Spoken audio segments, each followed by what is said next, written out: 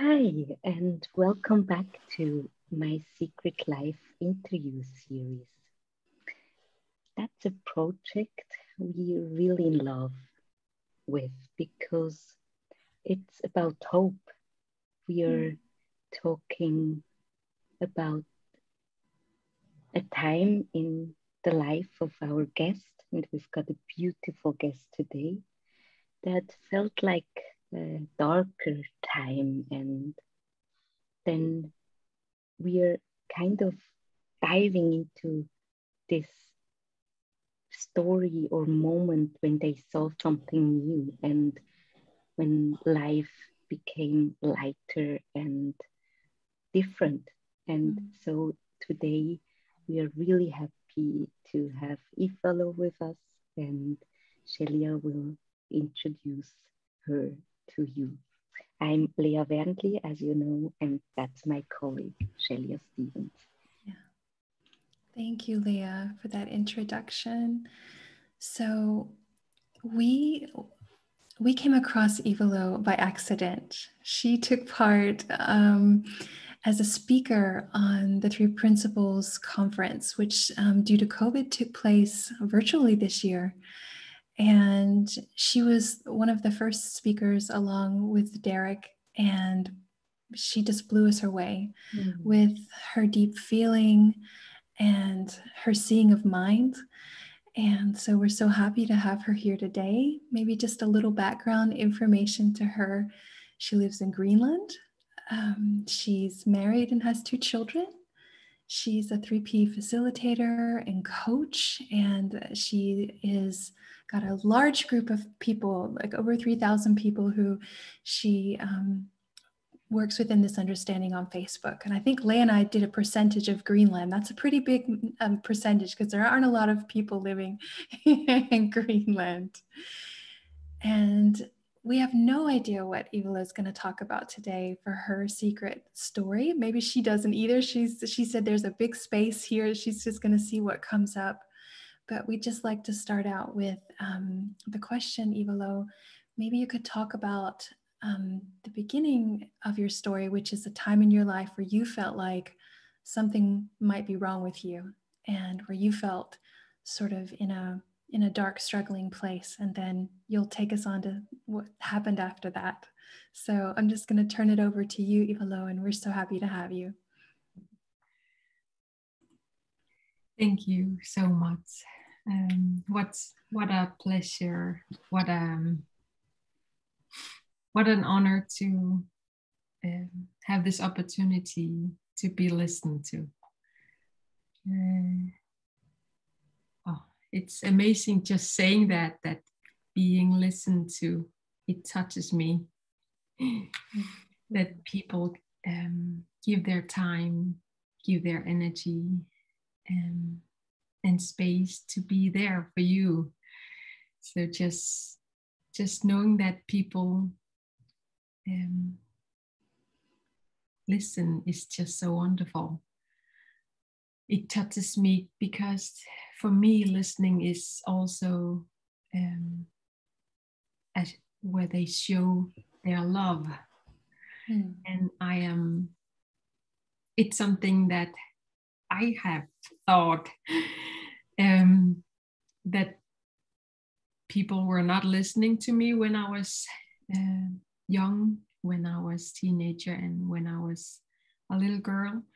That being listened to has been lacking. So I have made many thoughts of why they're not there for me or listen to me. That I thought that it meant that there was something wrong with me. So I'm just happy. I am so happy that I have stumbled across this understanding, because listening is again something very profound that I saw. And then it's so simple that it's just by listening that you get to see more and more of the things that you have never seen. So I grew up in South Greenland in a a small village, not village, a small city called Qaqortoq, and there are about 3,000 people. And I am the eldest. I am the oldest of 4 siblings. We had 2 girls and 2 boys, and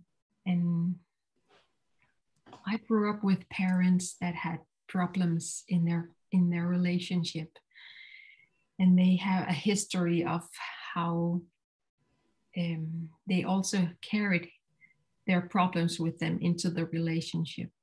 And as an oldest sibling, I felt that I needed to be responsible for the things that they couldn't be responsible to. So I was, in a young age, I considered myself as a little mom to my siblings, as a natural thing, I guess, that I needed to take care of them and take more extra responsibilities, and I felt like a little adult. And I was shy. I wasn't a loudspeaker, and I didn't crave attention. I was more inward and more introvert, and I studied a lot. I normally dig deep in my homeworks and reading books to hide from the world and from the problems, to get away from the problems in our family. So I have always felt especially in my adolescence, I felt that there was something wrong with me. Because I wasn't normal as the other teenagers in my class at the school. So and growing up in a place called Qaqortoq, it's a city where you cannot easily travel to other cities. You either have to take the boat or helicopter or airplanes. So each cities and settlements in Greenland, they are closed and isolated from other places. And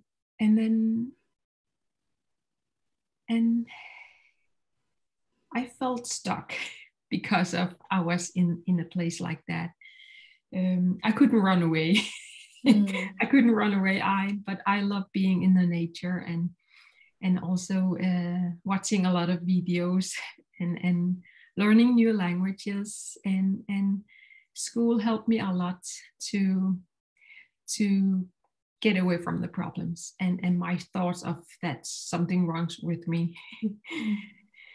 But luckily I had good friends, and then most of the time we had a nice functional family. But there were times, especially in the weekends, that my parents, when they get drunk, and there are this unsafe place in our home. So I felt I couldn't speak about the problems. I felt this passive aggressive, and I just shut the world away from me. I just wanted to be in the room. And during my teenage or adolescence time, I had an opportunity to be an exchange student in Panama when I was 16 years old. And that's where I started to open up to show the world who I am.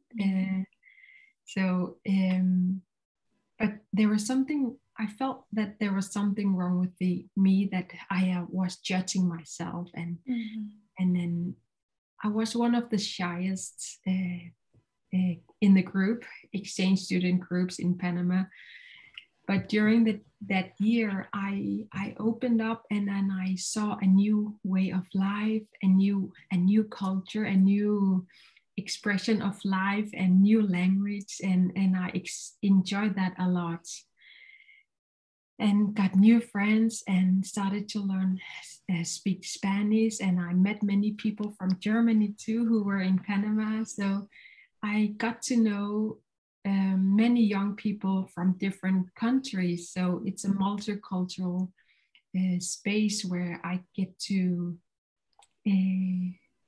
be me and then to be different too. So I really love that time of my life because I was away from my problems, family problems. So I felt this burden was a little bit lighter. And then when I came back to my hometown, I started to go to high school, and being drunk became a normal thing. It's weekends, and because it's the only activity for us that was fun for us. And then in 3 years I got new friends again, but I remember wanting to feel adrenaline. I wanted to experience dangerous thing. I started to steal in shops like shampoo or like unnecessary things just to feel this rush. And then we drank a lot, and then but we have a good time at in the high school, and I did have good grades. Unfortunately, when I was 19, I was in a party, and then I wanted to go home alone. And unfortunately, that night, a man came to my room and raped me. And it's the beginning of my journey to fix my life, to fix myself, to pick up the parts that is broken inside of me. And I started to seek help and got really serious with fixing myself. And I was very depressed. I was in a very dark place, depressed, dark place, and I couldn't get help. And even though family knew it, they didn't have the emotional resource to support me. So even I was even worse, and I was so alone. So I can say that's the most dark period of my life, where I had to even hide even myself even more. And then it made something inside of me that I am absolutely broken. I have those traumas, and I have to do something about it. And a big part of me thought it's my fault. It's my fault that it happened to me. It's my fault that I got raped. It's my fault that it's this shame, and I felt this destroyed, and it's my fault because I am pretty. It's my fault that I am beautiful. Because I am beautiful, I was raped. So this rejection, I reject my body. I rejected my femininity. I didn't want to embrace my sex, my female, my femininity. So I struggle a lot, and I wanted to have a relationship, and I yearned to have a healthy relationship, but I couldn't. That there was something that stopped me, even though I really wanted to, but this resistance was too big. So I struggled, but something inside of me decided, no, it has to be different. It has to change. I have to do something about it. I don't want to live like my parents. I don't want to have this dysfunctional relationship. I want to have a good life. I want to have a happy life. So that decision, I don't know how to call that, but this strong goal. I had this goal. I have to do something about it.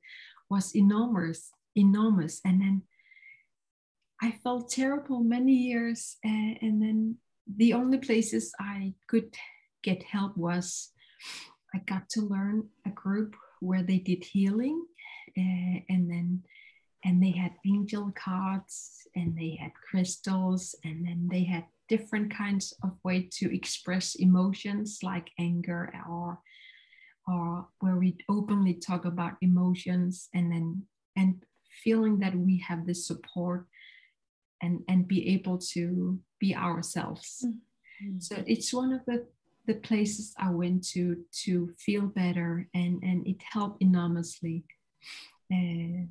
But it even though I did so much work with that, I never felt whole.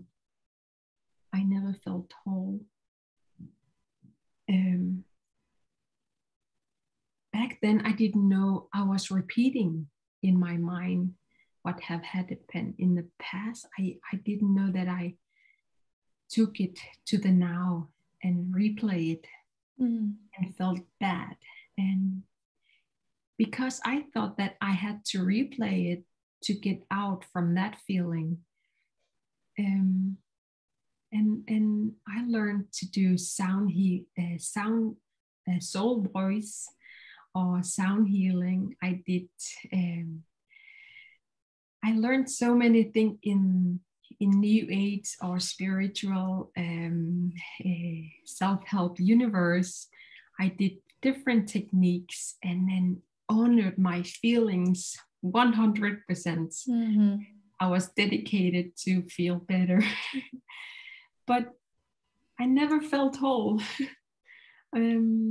Each time I come to this bad feeling, I took my angel card, or each time I feel bad, I did healing to myself. Or so I was very good to listen to myself. And then it's like a never-ending story. Always fixing, always coming back to the bad feeling. And then and I rejected to have children as well, because unconsciously I thought that the world is not a safe place to have children. So in the decision I have made in myself was I have to love myself 100% and be 100% give myself happiness, instead of coming into a relationship and expecting that the other person will give me happiness. So in my mind, I had made a decision that to make a functional relationship where I am a whole person, and then I work hard to become whole. I work hard to see myself in the mirror, like you can read from Louise L. Hay's books. I love myself. I appreciate myself. I value myself. I did so much affirmation, and I felt better when I have done affirmations, and I wanted to believe them. And then I knew that when I do that, I will become whole. When I do that, I will be healthy. When I do that, I will be healed. So it took so much work to be in that feeling, and I enjoy that, and it helped me a lot. And then and then I met my husband. I was afraid to fall in love. What if I become dependent of him? What if what if we become a dysfunctional relationship? What if that I have great demands and I expected so much, how to be in a relationship. And I was so ashamed of telling him that I've been raped. And I felt that if I tell him in the beginning of our relationship, that he will leave me because he will see me so much broken that he won't be able to do anything. That I thought that I will scare him away, but it didn't. And then it happened only in my mind. And he loved me since he saw me for the first time. And even though we started to date, he could see that he will have children with me. And I was not ready because I still feel this unpleasant feeling of my own life. And I have made decision that I wanted to feel ready. I wanted to feel really ready if I want to have children, and if I really want to have, if I really want to be a mom, I will feel that. And during that time, I also went to my former psychologist, and it happened 3, 4, 5 years, and I still kept in this circle of not feeling good enough. And then it took so much out of my life, so much time, so many years in my life, trying different ways, techniques, different methods, and then but I ended also that I went to India to become a laughter yoga instructor, and then I had a really fun time too, so I can laugh more in my life, because in my adolescence I was too serious, I was a little mom, and I was too responsible, so I wanted to catch up what I missed in my childhood. So that's one of the reasons why I became a laughter yoga instructor, that I have to have more laughter in my life. And then it was also very fun, and I loved learning new things, and then it was, I didn't know that it was so much up here, fixing my life from this place. And it was in my best intention and in the best meaning, and I couldn't see that. And then many things happened, and then finally I wanted to become a mom, and I was terrified, but I did that, and work on my feelings, and then I became a mom, and we have a very healthy relationship, my husband and I today. So I have struggled, and I have worked really hard to have a good life as I have today. And then when I became consultant in early childhood education in all Greenland, I took those different techniques and methods from self-help universe to different places and villages, and then share some of those. And I wanted to write about how to love yourself in Greenlandic, and I wanted to write about how to love your inner child in Greenlandic, because I saw that it's a necessity that many people have to love themselves, that they have to work really hard, as I did. And I shared that with my friend, and my friend was she was saying, yes, let's do that. And we had like brainstorming of how the book will look like. And back then I had 2 children, my daughter and my son. My son was 1 year or something when we were talking about that book project. And I told my little sister, she lives in South Greenland in our hometown, I told her about that on Facebook. You want to hear about my great idea? And she didn't really care. Even though she used to be so in the same, like we were like-minded, and then exploring the self-help universe and learning about new things. But back then she didn't really she didn't care. And then I was like, what's happening with her? Why is she reacting like that? And I saw that change. And then I was like, oh, what's wrong with her? She normally reacts so enthusiastically and then happy for me, but she didn't care. And then she sent me something about Natasha Schwertloff had made with Chris Noonan in Denmark. They were talking about that in Danish. And I was listening to that YouTube recording while I was working in my office. And I really didn't understand what they were talking about. Life force, nature, what? I was like, what are they talking about? And then I was like, I didn't understand what they were saying. And then, okay, then I will look at the book she's been reading. And she normally has been so afraid. She had anxiety, but in that period, she wasn't calm. She was calm, and then she was relaxed. So she wasn't as scared as she normally. And then, okay, I got interested to read Mette Louise Holland's book in Danish, Dit selvhelbredende sind.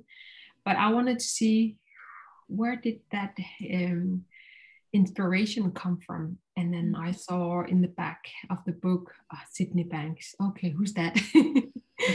And I Googled him, and then, oh, he had only written a few books. Okay, I will start with the first he have written. And then I bought ebook Second Chance, and then I started to read. I was like, it's a fiction, and then what's that? Okay, it's a man. Okay, traveling. Okay, what's special about that? And I remember first time when some part of that book really annoyed me and irritated me was the part of the book where they were describing about the differences between discussion and debate. I mean, this difference between debating and listening. And then in the debating and listening, they were saying that when two people are arguing or discussing and they are stuck in their own egos, and then nobody will listen. And it really, really annoyed me. I had to put the book away. I couldn't handle that, because I was something really truth hit me, because there I realized that I have never, ever, ever listened in my life. I realized that I never, ever, ever have learned to listen. And it annoyed me because I felt that I have wasted my life, my time in education. It's because in my education, we were encouraged to be argumentative, creative, and intellectually always up here. And I felt that I have wasted my time. And I thought, I have never considered it as a person who is bad listener. And it's like, okay, it's the truth. I don't know how to listen. And I absolutely had no idea how to listen. But my ego was like, and then I felt I wanted to deny, like, no, it's not true. I'm a good listener. I'm a good friend and a good wife, and I listen good. But back then I couldn't see how my mind had been so always full, and I couldn't listen properly, be there and listen. And then so I ignore that. It's not happening. And then I had an opportunity to travel to Denmark, and then I had a few days there without my family, only with my colleagues. And then when I bought audiobook, Mette Louise Holland's audiobook, okay, I will read that on the way back to Greenland. I had my headphones on, and it's there. I had my first insights that changed my life completely. And the insights after another, they were like in line. Insights were hitting me, and my life beautifully changed to something in a different direction. It's turned, it's outside in, inside out. It's turned, everything was reversed. and the insights was such a great gift. It's a big treasure I suddenly saw inside of myself that has been waiting for me. And I saw that I have unconsciously have only been so much up here and having good meanings about how to fix myself, of how to fix the broken part of me. I saw that it has always been unnecessary to do that. I saw beautiful things. I saw them visual insights. It's like in a meditative state or in a dream awake state. I was like visiting my inside in a new land. And it was so beautiful because it made sense to me. It's the insights that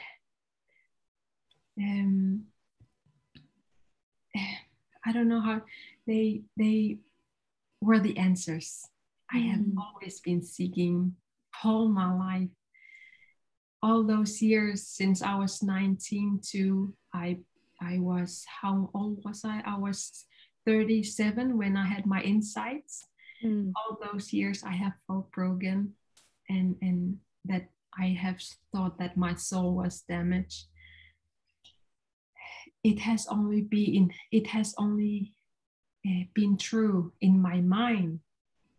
That I saw, it's not true. It's just a story I have been telling myself, and I've been seeing that as true. But it was a made up. It was a made up, and I believe that. I have believed that so much, and I nourished that, and I didn't know that I have made that into my identity. And I saw that's not true. That's not true, and has never been true. It has never been true.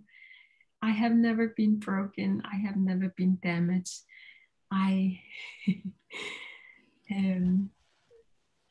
What I have been missing, I found that in here. I never thought it will be from here. I have always thought that outside, God or angels or a healer or psychologist or I don't know, someone else will save me. But I saw that it can only happen from within me. And I was like, all those years I have tried. It didn't work. Of course it didn't work because it's not true.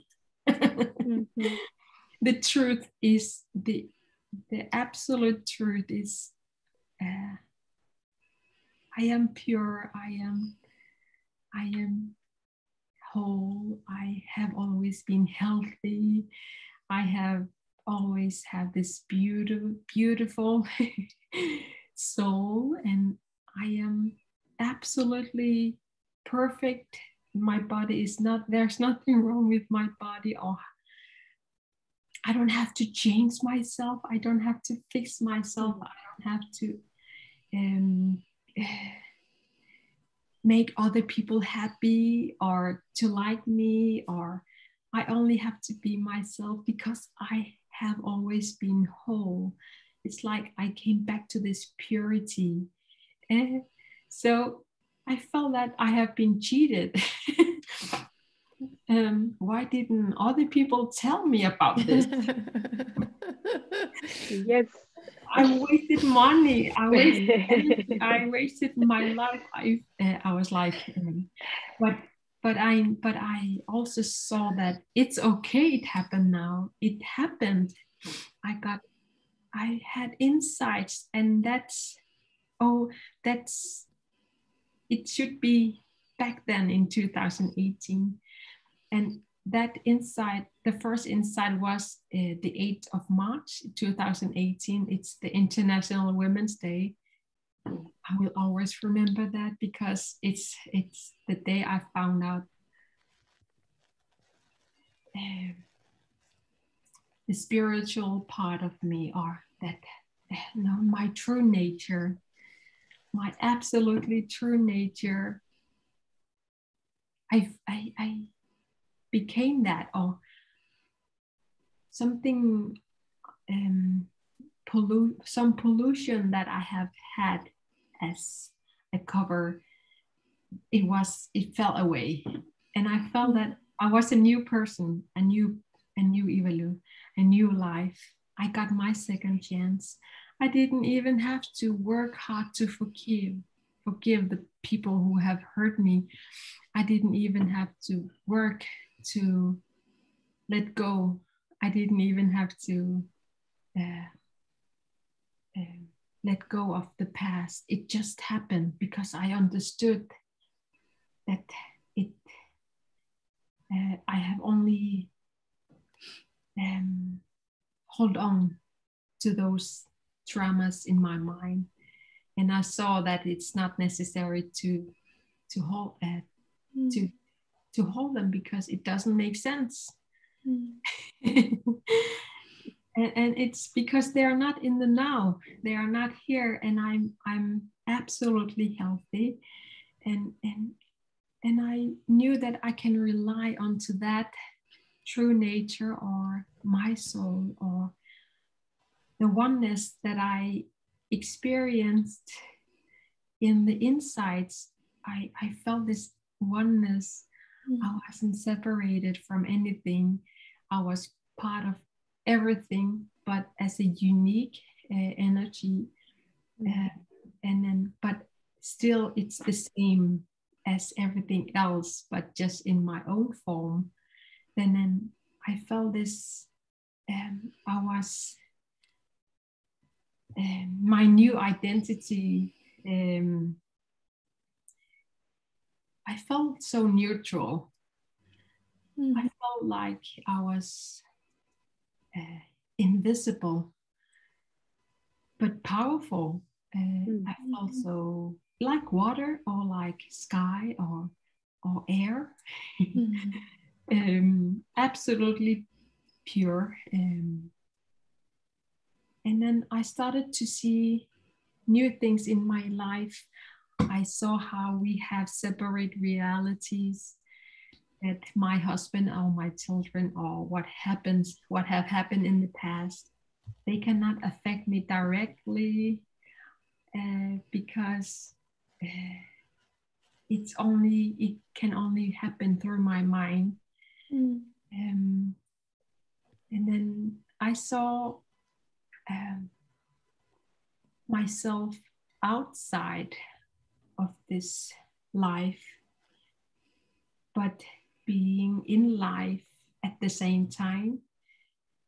I was divided into, but though they are not divided.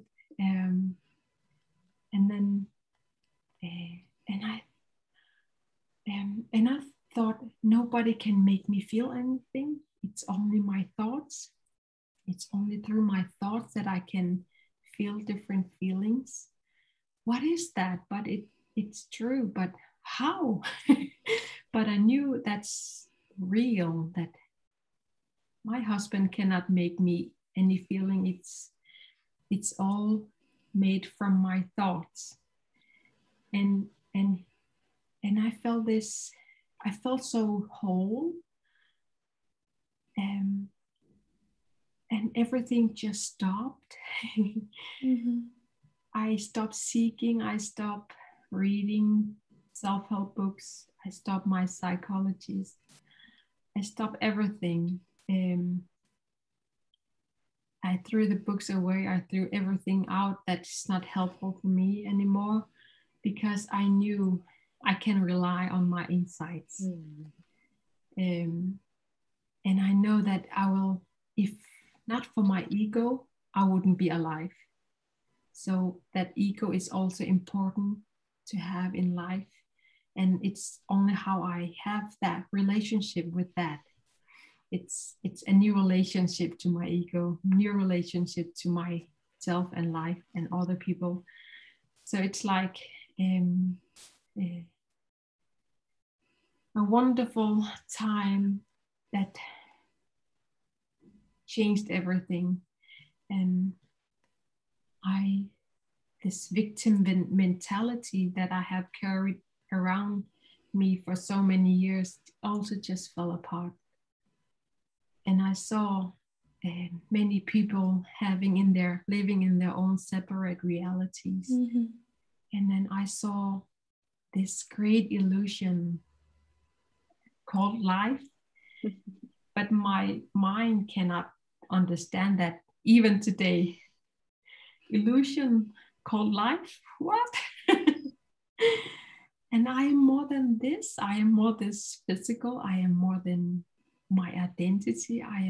It's like expansion of life. And then I have a greater perspective. And but I also love the lows and the highs. Even though I sometimes wanted to just get away from my lows, but I have more respect than I don't have to do anything about them. And then sometimes I wanted to do something about my low moods, low feelings, but I know they will pass. It's like when we have snowstorm in Greenland, I can't do anything about it except just let it happen, and then it will pass. And then accepting my humanness and being a whole human with all those feelings was available after that. I didn't have to be so uptight. And then allow myself to be in different kind of feelings and embrace them, and then don't judge myself so much. And then so it has been a wonderful journey, and I have so many other insights that I wanted to share, but there are too many. But overall, I feel that I have this great hope for other people who are suffering. And I'm so happy that you guys are doing so much. I am so happy on behalf of other people who are interested, and then they also, when they listen to their own inner wisdom or their own innate health, it means so much. It's when even though they just listen a little bit or relax, then they will be able to see something absolutely brand new. And I'm so happy that you guys are doing that, and your incredible work, and that means a lot. That means a lot.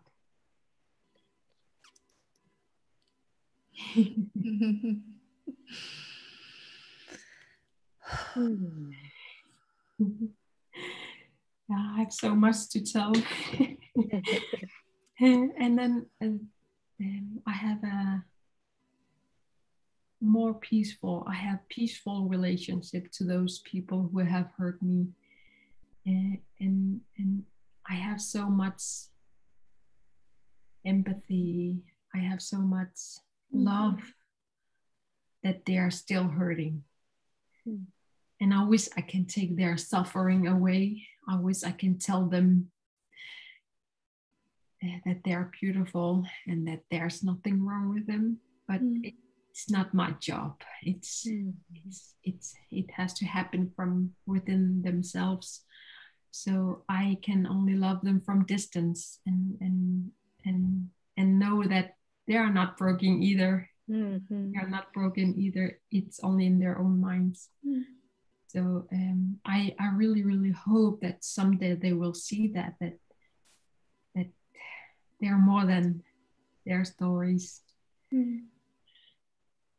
So I have a very different relationship to people who hurt other people, and I love this understanding because it gives us a whole new way to see humanity. And just seeing their true nature through their eyes, that miracles can happen without effort. And I love that in my coaching conversations, or when I talk about this understanding in public, that some people hear a little bit, or some people hear big, or I don't know, but they are curious. I am so grateful that there are curious people, and I think it's beautiful journey we all are in. I am happy to able to share my story, and even though it's a terrible story about my traumas, but it's not terrible anymore for me because it's only a story. It's just a story, and it's not a part of me because it's just a story. And I am grateful in a way that I have this transformation from dark to white, or dark to beautiful, and I'm grateful that I got insights and I didn't do that. I didn't come to that. It just unfolded, and it's an adventure because I don't know when the next insight will come, and I'm knowing that they will come in a way and out of nowhere. That makes me so safe. Being in the unknown, wonderful. Thank you for your story, and for your insights that you shared, and the love that you just project out into the space. And for everybody listening, just what Ivalo saw for herself, the same is true for you. That is so hopeful and wonderful. And we hope today, if you heard just a little something in Ivalo talking, you continue to listen on to the next My Secret Life interviews. There's so much more to see and explore there. So thank you from the bottom of our hearts. And we're going to post under the video where people can find out more about you and your work, Ivalo. Thank you so much. Thank you too. Bye. Thank you so much.